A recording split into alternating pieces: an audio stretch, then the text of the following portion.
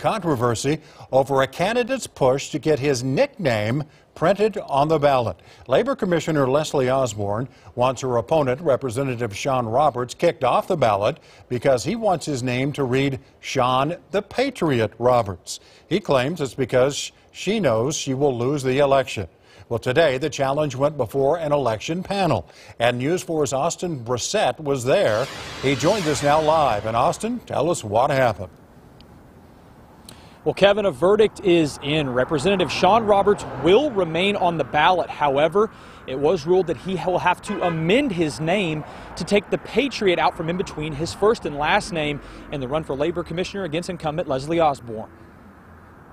The state election board has ordered the contestee to remove the words "the Patriot" from the original declaration of candidacy. After a couple hours, the state election board ruled that the Patriot is no more for the ballot in the race for Labor Commissioner. I'm not surprised they ruled I had to change my name.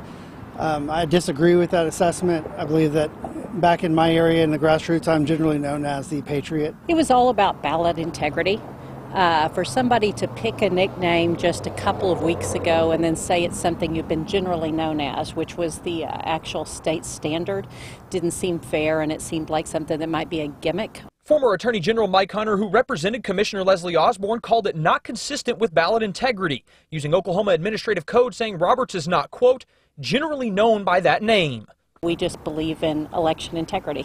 Hunter added that it was Roberts' campaign slogan, and he called two current Republican House representatives to the stand, Chris Kennedy and Gary Mize, who both said they have never heard Roberts called by that name. Hunter also brought up the point that Roberts has not used that name in the previous 7 elections. I believe that what they believe as far as me being the Patriot and what I've done up here at the Capitol, fighting for their freedoms, pushing legislation that will maintain our freedoms, especially in the Second Amendment, are true.